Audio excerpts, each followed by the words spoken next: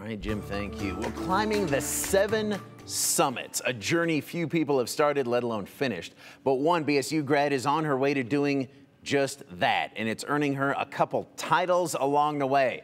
Our Brenda Rodriguez joins now to tell us about Andrea Dorantes. Brenda. Well, after climbing her first mountain, she knew she had to keep going, and now she is not only on her way to finishing the 7th summit, she is blazing a trail for her community as well.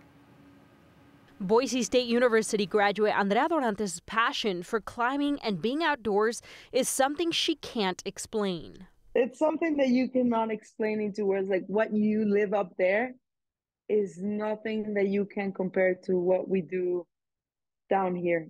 But it hasn't always been that way. For many years, she had dreams of taking soccer to the next level. I grew up here in Mexico playing soccer, and my big dream was to go to the US and get a scholarship to play soccer over there.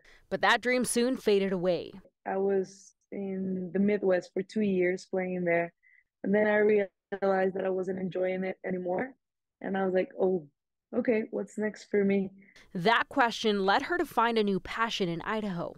And I was like, okay, if I'm in the US and I don't want to play soccer anymore, then I want to ski. So I Google schools near ski resorts, and that's how I found Boise State.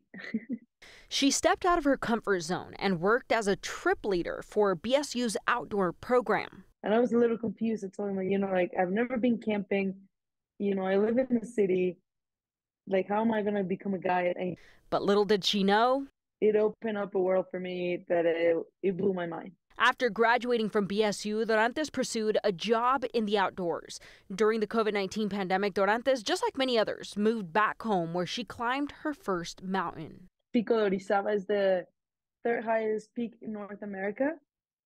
So it's like a big mountain, and I really loved it. I felt something in my body that I've never felt before.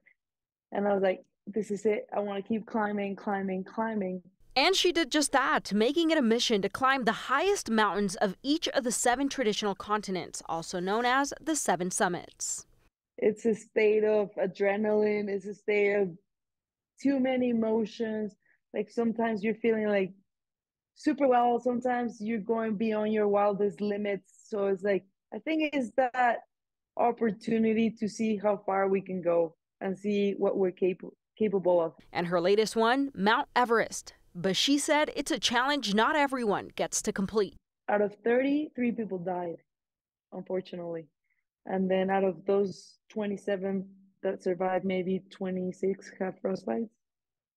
And more serious, so I felt pretty lucky. To date, Dorantes is the youngest Mexican woman to climb Mount Everest, but she's not done yet. She'll be climbing the last summit, Russia's Mount Elbrus, earning her the title of youngest Latin American to complete all 7. For those dreaming of achieving that goal, she says, so, if you want to do it, you want to make sure that you go as best prepared as possible, physically, mentally, everything, because there's so many factors out there that you cannot control.